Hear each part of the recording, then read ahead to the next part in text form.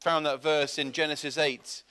And this is after such catastrophe of the Lord's judgment. And the Lord says to Noah, while the earth remains, seed time and harvest, and cold and heat, and summer and winter, and day and night shall not cease. And it's I do not listen to audiobooks as I travel, and I made a point recently of digging out an audiobook that I knew existed in paper, and it was called My House Shall Be a House of Prayer, and it's by a man called Lance Lambert that you may know of. You may have heard his name. He's now with the Lord now, but I listened to this book, and it's quite a long one, and it's all about, obviously, the Lord's house, his church, learning to pray, and it's a bit of a school of prayer, but there's this theme that runs through it, and it's just this, he says, in spiritual things and in the battle we're in, to continue to proclaim that the Lord is on the throne. And he seemed to suggest in this book that that was the key to a lot of spiritual battles. It's just reminding ourselves that the Lord is on the throne. And it's good to praise the Lord and open our mouths, isn't it? And I want to encourage you as a church to continue to open our mouths and audibly thank the Lord, even if it's to say the Lord is on the throne, because we are in a battle, aren't we? And you may have noticed all those years ago you said something that offended somebody, and they've never forgotten it. Because when you open your mouth and you say, you've got quite a big nose, haven't you? And they never forget about it, do they? It's the same with praise. That when you say something, it comes true. Well, it doesn't come true. It is true, isn't it? And the enemy can't refute it, can he? Oh no, they've said it. They've said the Lord is on the throne. And he shudders, doesn't he? So it's important that these things that are true and in our heart are spoken out in the days in which we live. The Lord is on the throne. That's true, isn't it?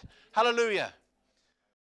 Well, let's deal with some other truths, shall we? What about this quiz on the table? I know you like a bit of a quiz. Don't know anything? As I wrote this, I thought, gosh, if only my kids knew what was in half of this stuff. I think you do know these things, and it'd be interesting to go through them. Who reckons they know what the first one is? Not salt and pepper. Not Viennetta, nope. They're thin, and they're square, and they come in a box. After eights. Yeah, well, the trick is in the... The trick, obviously, in there is in the vegetable fat, isn't it? Everyone knew there's vegetable fat, loads of it, in after eights. What about the one that has dates in it? Who knows what products you get from Tesco's that's one of its main ingredients is dates. Dates and vinegar. Sorry? Not oats? Not chutney? Not tomato paste? HP sauce. Do you know? Yeah. Do you know that HP sauce is mostly dates? Yep. Who likes HP sauce now? Put some date sauce on my chips. Kids, it's mostly dates. What about this one with the secret ingredients? Coke. Yeah, they won't tell you what's in Coke. It just says flavors. They're big on their secret ingredients, and they've got their and caffeine as well. It's mostly caffeine, sugar, and secret ingredients, and they put some water in there to keep it healthy. What about the next one? What about rice, coconut oil, bamboo fiber? This is a hard one. No, you won't get this one. It's vegan cheese. Yeah, vegan cheese, mostly rice and bamboo. There we are. That's why pandas are going vegan. What about this one? What about potato starch and banana powder? You know this one. Not milkshake, nope. That would be seaweed, wouldn't it? Potato starch and banana powder. Not custard. Angel Delight. Angel Delight, it's mostly potato. It's actually mashed potato, yeah. Mashed potato and sugar, and they've stuck some banana powder in it just to keep us happy. Blast from the past. What about this one then? What about the same ingredients as Coke? Water, sugar, secret ingredients, and caffeine. Not Pepsi, Dr. Pepper. Another secret. They won't tell us what's in it. And I bet there was never a doctor involved either. You won't like this one, but you will know it. Mostly pork gelatin and sugar. No marshmallows. Jelly, yeah. Boil up some pig bones. Stick some colour in it. Yeah. Kids, it's mostly pig bones, jelly. My kids will know this one. Tomato, sugar, vinegar and spice. Ketchup, yeah. Hasn't it got spiders, I think? Then they say it's got spiders and flies. They just kind of put it all in and mash it together. But that's not the ingredients, because they wouldn't be vegetarian, would it? Okay, what about the same ingredients as jelly, but with beef gelatin? Not fruit jelly? Nope. And it's got beetroot as well, yep. Marshmallows, yeah, pink marshmallows. Beetroot juice and beef bones. Yep. What about maize starch, paprika extract, whey powder, sugar?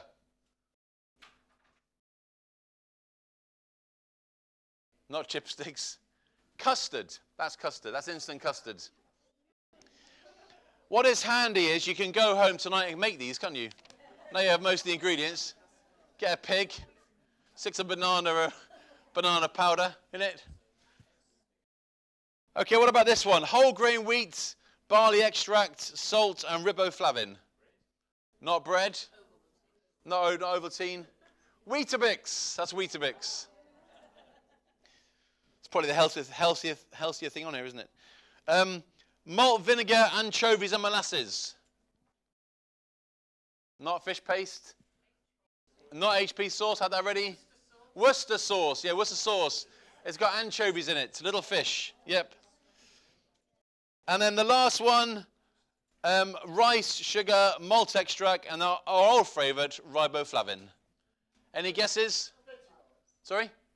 Not Vegemite. Oh, I should have done that. I should have done Marmite, shouldn't I? Yeah. Rice Krispies. Yeah, Rice Krispies. Yeah. Stick some cocoa solids. You'll have Cocoa Pops. Yep. I don't know if you know what's in your stuff. Well, now you do. Sorry? Okay, so it's rice, sugar, malt extract, and riboflavin. Gets you Cocoa Pops, Ruby. Thank you. Thanks for bearing with me there. I haven't a clue. It's just on the list. It is actually, and yeah, these things have got an awful lot of vitamins and stuff in. So that's some insights into what's on this table over here. And now we're going to look at the Word of God. So if you have your Bible with you, I was asked to speak about harvest. And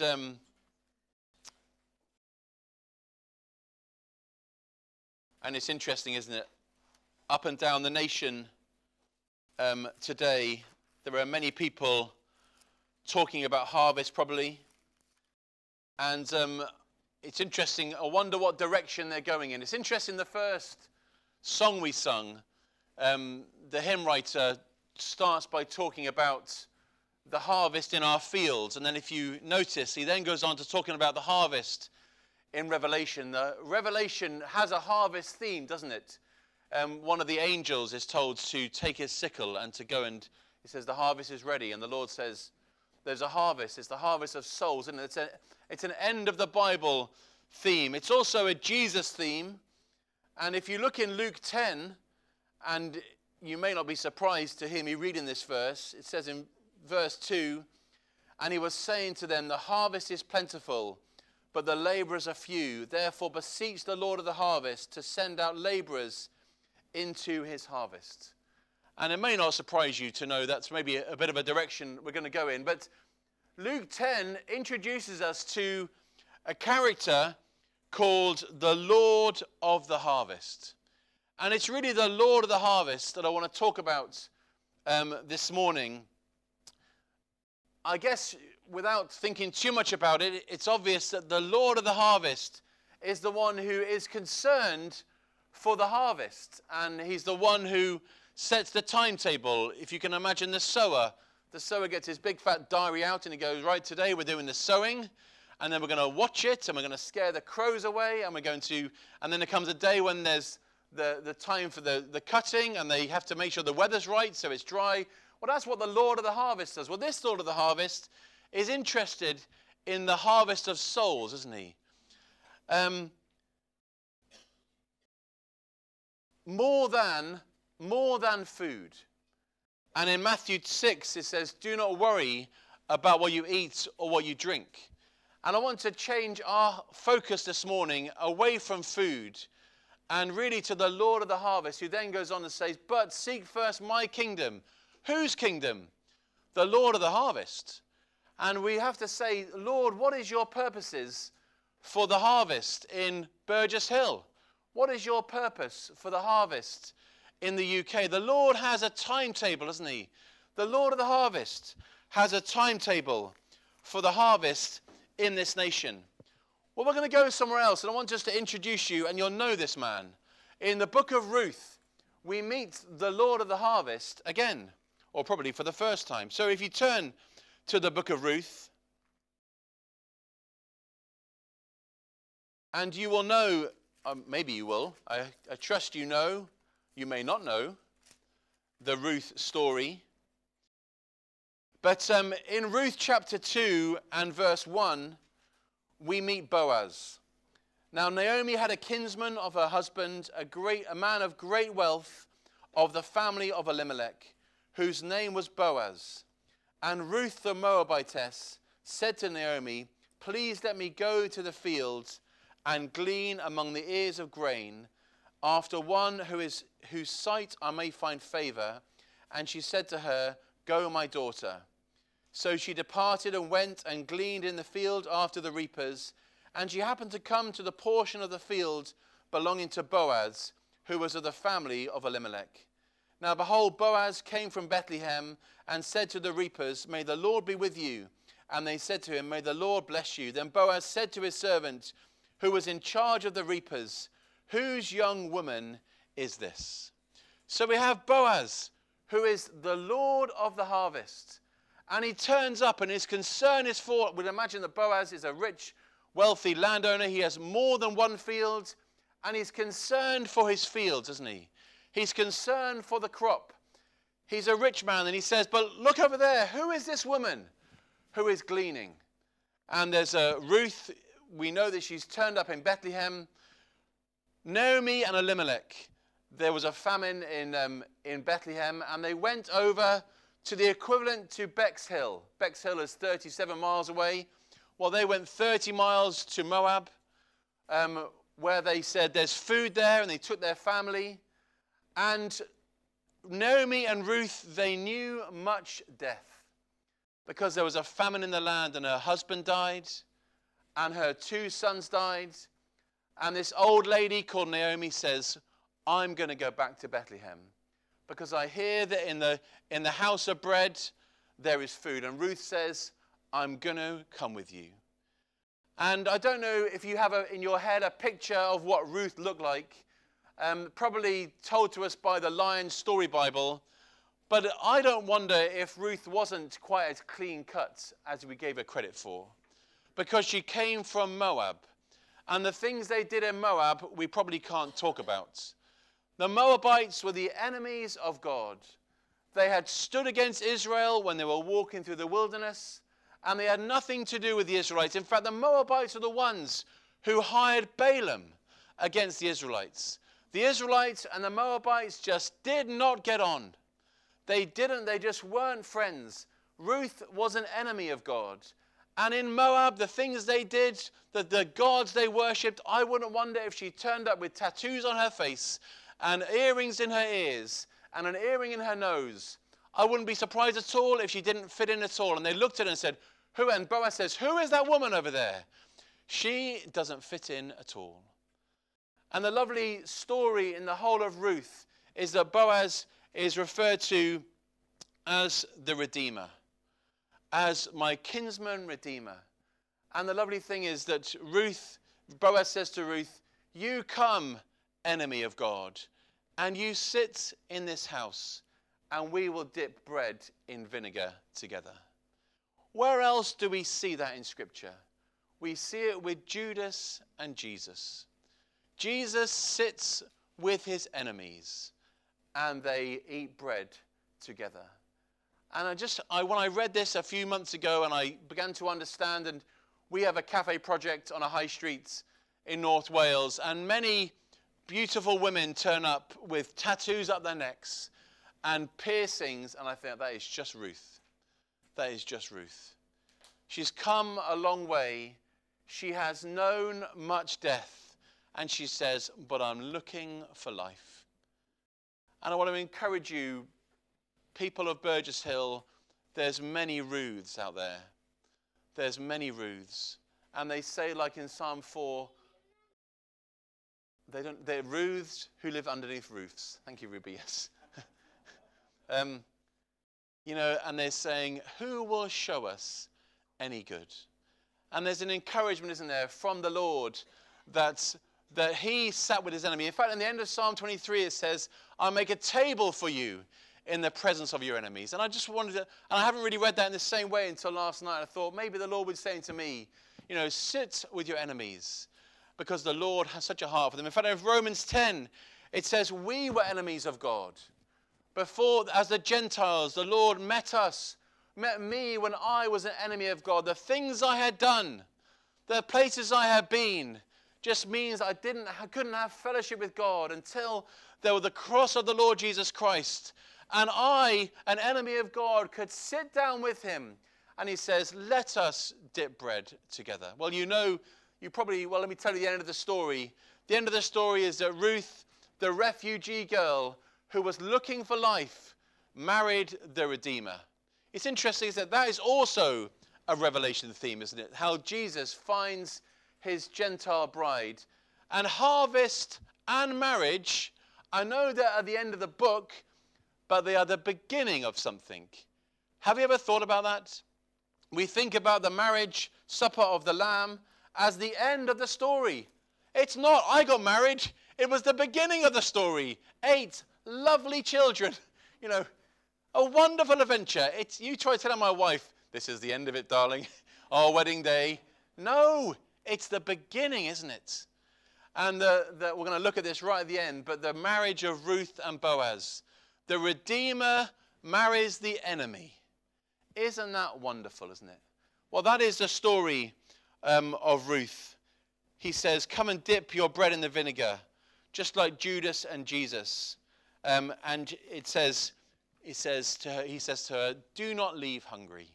Take this to Naomi. And there's another lovely bit in the story of Ruth when you know that, and I'm skipping a bit, we're going to come back to it, but Boaz says, I will marry you, but there is somebody else, she says, who has a right to you first. And it's a cousin, isn't it, or a brother? I think it's a cousin. And he goes to the city gates. And there's an exchange of shoes for those who know the story. I don't fully understand that bit. That's for another time. But there's a bit, and Naomi says, don't worry. He won't rest, Ruth, until he has finished it. And in the picture of the Lord Jesus that Boaz is, didn't the Lord say, it is finished? And Boaz went out to redeem the enemy bride, the Gentile bride. And Naomi says, he won't stop until it is finished. And the wonderful thing is, Boaz, he understands the law of the land. He can't just marry Ruth. There is a law that has to be fulfilled. And he fulfilled it, didn't he, at that city gate. And Jesus would say to us, there is a law that has to be fulfilled. The law of the Old Testament still has to be fulfilled. In every dot and jittle and every dash and dot, it has to be fulfilled to the letter. And Jesus has fulfilled it, that we who once were his enemies may know him and come into that marriage relationship with him. But that's a little bit by the by, because in the middle of Ruth, there's somewhere I want to stop for a few minutes. And it's in Ruth chapter 3 and verse 1 to 11. Now, then Naomi, her mother-in-law, said to her, my daughter, shall I not seek security for you, that it may be well with you? Now, is not Boaz our kinsman, with whose maids you were? Behold, he winnows barley at the threshing floor tonight. Wash yourself, therefore, and anoint yourself, and put on your best clothes, and go down to the threshing floor. But do not make yourself known to the man until he has finished eating and drinking. It will be when he lies down that you shall notice the place where he lies, and you shall go and uncover his feet and lie down, and then he will tell you what you shall do. And she said to her, all that you have said I will do. So she went down to the threshing floor and did according to all that her mother-in-law had commanded her. When Boaz had eaten and drunk and his heart was merry, he went to lie down at the end of the heap of grain, and she came secretly and uncovered his feet and lay down. And it happened in the middle of the night that the man was startled and bent forward, and behold, a woman was lying at his feet. And he said, "Who are you?" And she answered, "I am Ruth, your maid. So spread your covering over your maid, for you are a close relative." Then he said, "May you be blessed of the Lord, my daughter. You have shown your last kindness to be better than the first, by not going after young men, whether poor or rich. Now, my daughter, do not fear. I will do for you whatever you ask, for all my people in the city know that you are a woman of excellence." This is the threshing floor that Ruth met Boaz at. And I wonder if a little bit as we've kind of got older and as we moved on a bit, we've lost sight of really the process of the harvest. And it tells us here a little bit of the process. In the middle of the process of harvest, you have the cutting down of the wheat, and in the middle of it, you have the threshing floor. Now, when I drive to Norfolk a fair bit, and I noticed when I was driving a while ago, and if you've ever been to Norfolk, it's super flat, isn't it? And there's fruit growers, and there's wheat fields everywhere. I noticed that there's a field on my left as you drive past that old garage by the bend. You will know the one. That has this big sign, and it says Weetabix. And I'm assuming that that's where they grow the wheat for the Weetabix. I don't doubt it's the only one. But this is Weetabix. And I started thinking, what is the process of making Weetabix? So I Googled it, so you don't have to. Well, what you do is you start by getting wheat. It's in the name. And then you harvest it, obviously. And somehow you thresh it. Now, these days, they thresh with a machine, and it's all done on the same field. But in the days of Ruth and Boaz, there was a threshing floor. And it was a large, wide open space that the wind would blow across. Forgive me if I'm telling you things you already know. And they would use animals and these things called threshing sledges, and they would take the harvest and they would lay it out. There weren't engines in those days. Correct, Ruby, thank you. The engines was the horse and the mule. And they would trample all over this harvest. And then they would come with a winnowing fork, and they would chuck it in the air, and the wind would take away the chaff. That is the threshing process. And if you Google it, something else, on YouTube, which I did, generally the process today is the same. They separate it, and they blow all over it, and it blows away the chaff. And we're left with the wheat of Weetabix. They then take the wheat of the Weetabix, and they take it to the Weetabix factory. It's going to be owned by Kraft now, isn't it, probably? No, which is why I'm taking this parable to the modern day, Ruby, okay? Keep us on our toes, lovely. They did. They didn't have Weetabix then, which is why that generation died out. And which is why we are so strong, and this church is full of healthy older people, because we have Weetabix in our lives. And they take it to the Weetabix factory, and they mix it with, you won't be, fiboflavin, whatever it's called, and some barley malt extract and some salt, and they cook it, and then they put it through a milling machine, and they turn the wheat into flakes, and then they squash it, and they put it in a box. That is the process. Now, Weetabix don't grow on trees, unless you had wondered. There is a process that goes towards making all these products. All these products, there is a process. The harvest has a process. And if you were to open your box of Weetabix one morning, hoping to add years to your life, and instead of Weetabix, out came straw, you would say, wait a second, somebody hasn't done their job properly. Somebody has missed out a part of this process. You would say, I can't eat that. I wish somebody had threshed it better. I've just pinched this corn from my son's chicken house. He doesn't know. I'll put it back, every single bit of it. Somebody has dodged a process, do you understand? And you can't dodge the threshing process when it comes to the things of the harvest. We have to go through the process of the harvest. That's what the Lord of the harvest requires of us. He would say to us this morning, there is a process, that you have to go through with the harvest. And you can't dodge the threshing or you won't get the Weetabix. And I think often as a church, and I point to myself, I think it's very easy to think that we can somehow take shortcuts in the processes of God. Threshing is incredibly important. And the Lord, I believe, wants a threshing floor in your life. And if you want to follow the Lord or go on with the Lord or bring new people to the Lord, they've got to go through the threshing floor. Ruth had to go to the threshing floor if she was going to meet the Lord of the harvest. That is where we meet the Lord. That is where the Lord says, this is the place where things are separated, that you may be useful for me. The threshing floor is the place of separation. And if you were to turn to 2 Samuel, I'm going to just tell you 2 other times when this threshing floor is spoken about. 2 Samuel 24 and verse 15. This is the time when David counted the people. And I don't know why God was, but God was angry with David for counting the people. And he says, I'm going to send a judgment upon you, David.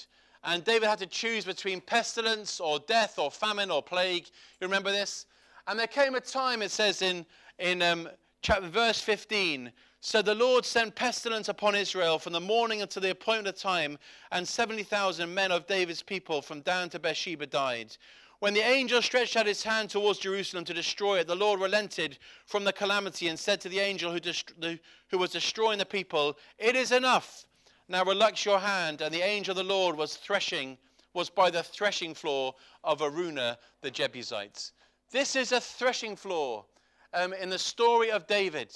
And the story then goes on and says David then bought Araunah's threshing floor, and this was where he reserved that space for Solomon to build the temple. Solomon built his temple on the threshing floor of Araunah. And you may or may not know, this is where Solomon says, if my people who are called by my name will humble themselves and pray and turn from their wicked ways, I will heal their land. This is where he said it from. And he says, will my people, and he's speaking to me, he's speaking to us. And he says, if God's people as a nation, God's people, it says judgment begins at the house of God. And there's an encouragement this morning. Will we allow the Lord to separate us? Will we be a separate people? Will we be a people who are threshed? And here is the amazing thing. The church needs to be a threshing floor. The church of God needs to be a threshing floor. The church of God in this nation needs to be a place where the wheat and the chaff are separated. When Ruth comes through this door, she is met with such love and such generosity, even as an enemy of God, and she will not look like what the Lion's Story Bible said she would, but she's looking for life, and she says, I've walked a long way, I've known nothing but death. Is this where I find life? You're doing her no favors if you said, come, my lovely, but we're not going to bother with the threshing floor, because then there's no relationship with the Lord of the harvest. Church has to be a place where the holy and the polluted are separated. And you are probably looking on in this nation and you're probably saying, but in so many cases, it's not. In so many cases, the church in this nation is not a threshing floor. The church in this nation says, we're so desperate to get Ruth in.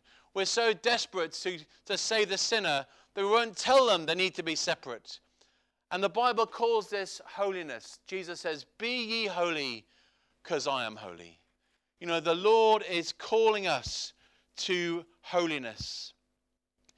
In this nation, as a church, if there's going to be any hope of saving people, that they may know Boaz, that they may know the Lord of the harvest, we've got to choose holiness. There's nothing nothing pleasant about being threshed. We turned up at a new church recently because we moved house from North Wales to 30 miles away near Petersfield. And we went to a new church, and they're lovely, godly people. But for the first month, it was very uncomfortable because I thought these people are not going to accept the flesh or the things in my life because they are a very godly bunch. And I was really challenged. But there was a part of it that involved me being trampled underfoot by men and being sifted as the Holy Spirit blew away the chaff. Even the Lord just used that new experience, that new situation to say, Graham, there are things in your life that need to be separate. The true church of God in this nation has to be a threshing floor. It has to be a place where the holy and the polluted are kept separate. But that does not mean that Ruth is not welcome. That means we have to be bold and say there has to be holiness here. There has to, in this church, in this nation, there has to be a holiness. If we turn to Luke 3, it's mentioned again in a slightly different way. Luke chapter 3, verse 17. It talks about, well, John is speaking, he talks about Jesus and he says, his winnowing fork is in his hand to thoroughly clear his threshing floor and to gather the wheat into his barn, but he will burn up the chaff with unquenchable fire. So with many other exhortations, he preached the gospel to the people. And I read this about a year ago and I thought, wait a second, what's the gospel doing here? Because the gospel is like 7 pages this way. Why is there a gospel in the middle of what John is saying? Why? How dare he talk about the gospel? It hasn't happened. Well, gospel just means good news. And John is saying, Jesus is coming. He will come among us. And he has in his hand a winnowing fork. But it's good news. It's good news that the Lord Jesus would require of us to be separate. Because otherwise, if we're not separate as God's people now, there will be a great separation in the book of Revelation. And that is thoroughly bad news. That if we haven't dealt with the separation between the holy and the profane, it's utterly bad news, isn't it? So the Lord says to us, to me, to the church in this nation, let me do it for you now. Be willing to be separate. Be willing to be somebody who is able and willing to go through the threshing floor, that the Lord of the harvest might meet with you or might be able to use you. And I guess one of the questions is, well, how then, Lord, would you do this? Well, I want to encourage you. Actually, it just begins by taking the word of God seriously. Because the Bible says in Hebrews that the word of God is sharper than a two-edged sword. And it's able to separate bone from marrow and thoughts from intention. And I think it says soul from spirit. He is able to do it. Far better he does it than some blunt instrument like me. Far better he does it than some religion. Far better he does it than some discussion group. The word of God will challenge you about separation in your life. And if we just finish with Luke 10 where we started, the Lord says, the harvest is plentiful. Psalm 4 says, many are saying, who will show us any good? Ruth is saying, where can I go? I am hungry and lost, and all I know is death. And the Lord would say, the harvest is plentiful. But then it says, but the laborers are few. And you know what? Here's the challenge to us. The challenge is, it's not that God is short of volunteers. I'm sure Bible colleges and churches are full of people who say, Lord, I'm willing to go. Actually, I think it's that the Lord is short of people who understand the harvest. Who say, I understand what it means to go through the process. And I've gone through threshing myself. And I understand how important this is. Otherwise, you're doing a work from the Lord. And then the Weetabix factory phone up and says, you know that grain you sent? it's all full of bits and I can't use it. And I think the Lord would just challenge us. If we want to be involved in his harvest and the harvest is plentiful, we have to, as God's people, go again and again and again to the threshing floor. And we have to say, I want to be holy as you are holy, because I've met Ruth and I want to lead her to the threshing floor. And I know we're scared, aren't we, of what that will mean. But there's no future for the people in our towns and villages. There's no relationship with the Lord of the harvest unless they too will choose to set things aside and be holy. But it's utterly good news, because in the genealogy of Luke, we meet Ruth again. That funny-looking Moabite girl that started picking up bits of fields in the Lord of the harvest, who was willing to go to the threshing floor. She's right in the middle of the genealogy in the book of Luke, and it says, Salmon was the father of Boaz by Rahab.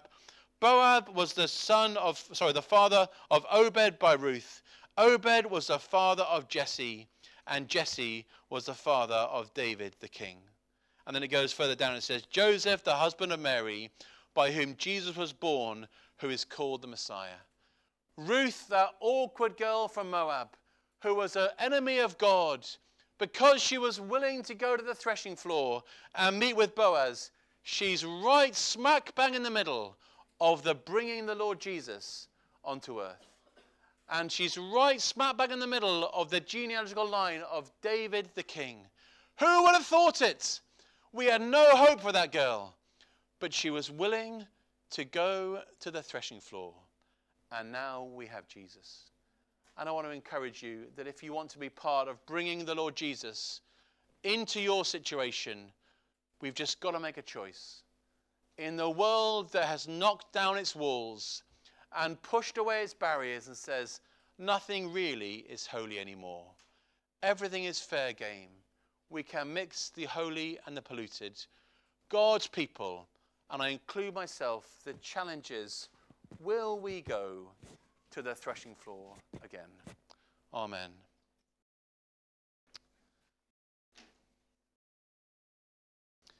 Dear Lord, these are not easy things.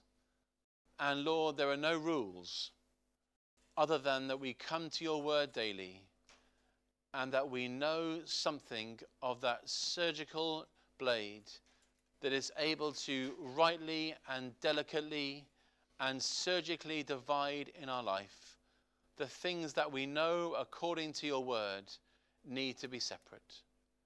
And Lord, would we find in our nation those that are able to be separate and have a heart for the harvest, that you might find laborers who are willing to carry your burdens and to work underneath the Lord of the harvest. Amen.